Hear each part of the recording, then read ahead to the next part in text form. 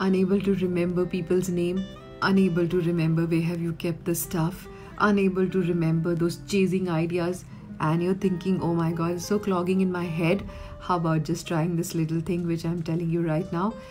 Boil a little bit of tulsi, osmum leaves in a little amount with misri, rock sugar, and continue to have it for few days. It's like 2 months or 3 months, and see how the energy shifts in your mind and your mind starts to function in a better way.